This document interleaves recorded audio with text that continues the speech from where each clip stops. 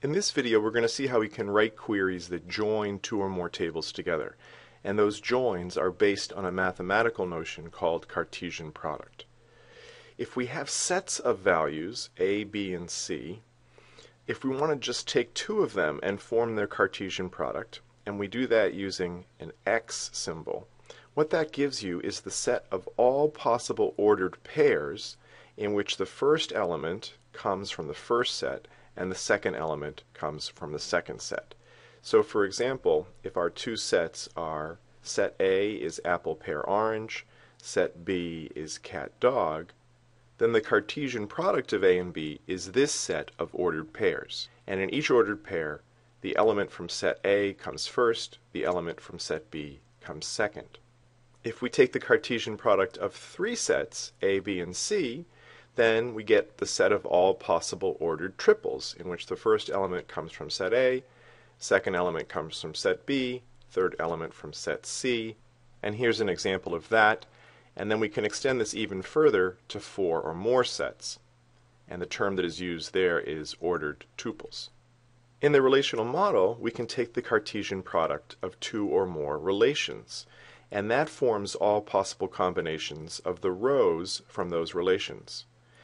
So for example, if I have the relation enrolled and the relation majors in, then the Cartesian product of those two will start with all of the columns from enrolled, and then we'll be adding on the columns from majors in. It's worth noting that sometimes when you combine columns like this, you end up with two columns that have the same name, because in this case both the enrolled table and majors in have a column called student ID.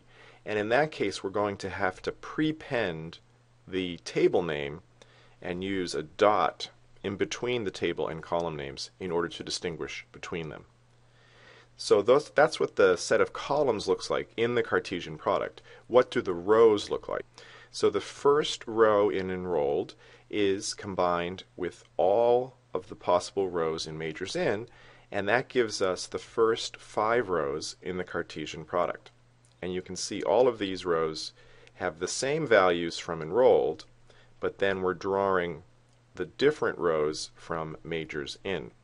And then the second row from enrolled is combined with all 5 of the rows in majors in, etc.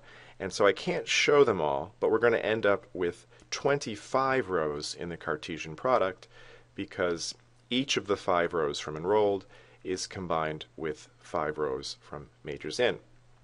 Now the reason we care about Cartesian product is because sometimes when we're doing a select command, we need to draw from more than one table.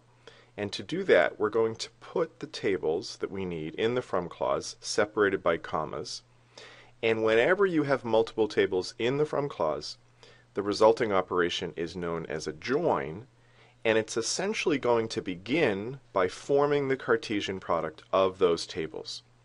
Now we don't actually end up seeing the full Cartesian product, not normally anyway, because we're going to be careful to focus on only the combinations that we care about. And then after that Cartesian product is formed, the remaining clauses are applied to that Cartesian product in the same order as they would be in a single table command. So take for example the problem of finding the major of a particular student like Alan Turing. So we're going to need both the student table and the majors in table because the student table is the only place that we have Alan Turing's name, and then the majors in table is where we can find his major.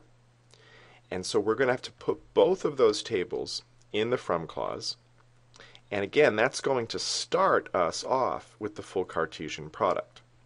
Now to prevent us from getting the full Cartesian product, because we don't really want that, we have to put in what's called a join condition. And this is the condition right here.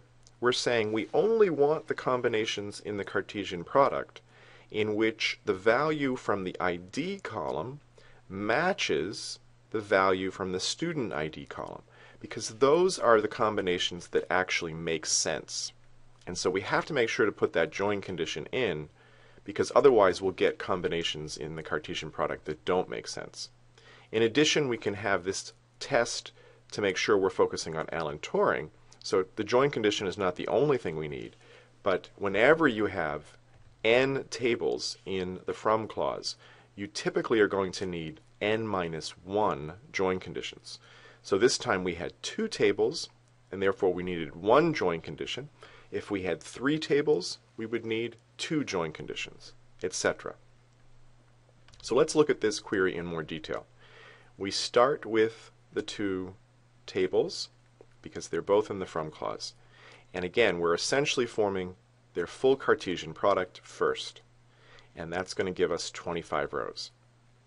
Then we go to the where clause. And let's apply the join condition first. We have an and, so we have to have both of these be true. But let's focus first on the join condition. And again, we're looking for rows in the Cartesian product in which the ID value matches the student ID value. And that's going to narrow it down to just these 5 rows from the Cartesian product. And then our other condition in the where clause narrows it down to just the row involving Alan Turing, and so we end up with just this one row, and then the select clause gives us just the department name.